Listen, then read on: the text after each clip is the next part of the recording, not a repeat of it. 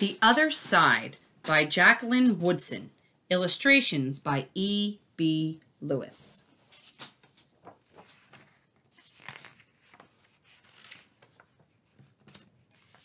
There's an author's note. That summer, the fence that stretched through our town seemed bigger. We lived in a yellow house on one side of it. White people lived on the other. And Mama said, "Don't climb over that fence when you play." She said it wasn't safe. That summer, there was a girl who wore a pink sweater. Each morning, she climbed up on the fence and stared over at our side. Sometimes I stared back. She never sat on that fence with anybody, that girl didn't. Once, when we were jumping rope, she asked if she could play. And my friend Sandra said no, without even asking the rest of us. I don't know what I would have said. Maybe yes, maybe no. That summer, everyone and everything on the other side of that fence seemed far away. When I asked my mama why, she said, because that's the way things have always been. Sometimes when me and Mama went into town, I saw that girl with her mama. She looked sad sometimes, that girl did. Don't stare, my mama said. It's not polite. It rained a lot that summer. On rainy days, that girl sat on the fence in a raincoat. She let herself get all wet and acted like she didn't even care. Sometimes I saw her dancing around in puddles, splashing and laughing.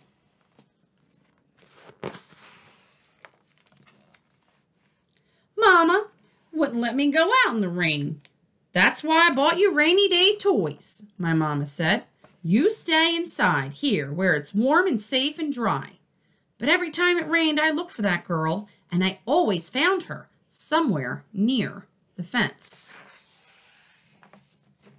Someplace in the middle of the summer, the rain stopped.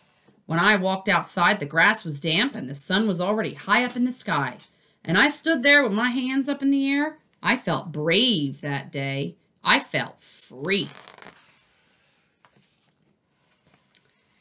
I got close to the fence, and that girl asked my name.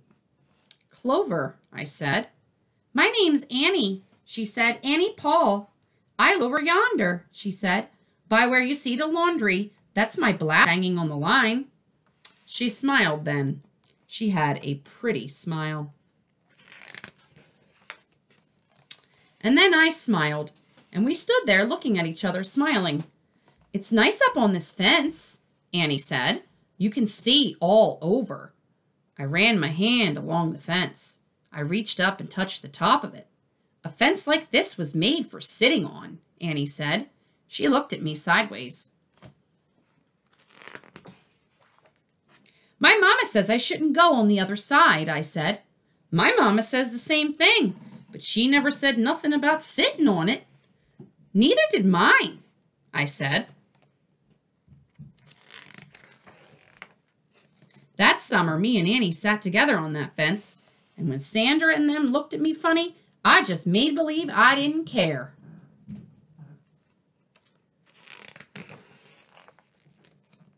Some mornings, my mama watched us. I waited for her to yell, to tell me to get down from that fence before I break my neck or something. But she never did. I see you made a new friend, she said one morning, and I nodded, and Mama smiled. That summer, me and Annie sat on that fence and watched the whole wide world around us. One day, Sandra and them were jumping rope near the fence, and we asked if we could play. I don't care, Sandra said. And when we jumped, Sandra and me were partners, the way we used to be.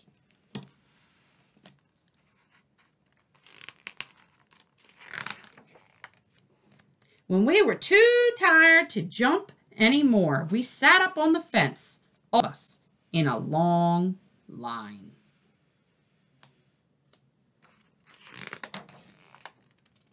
Someday, somebody's going to come along and knock this old fence down, Annie said, and I nodded.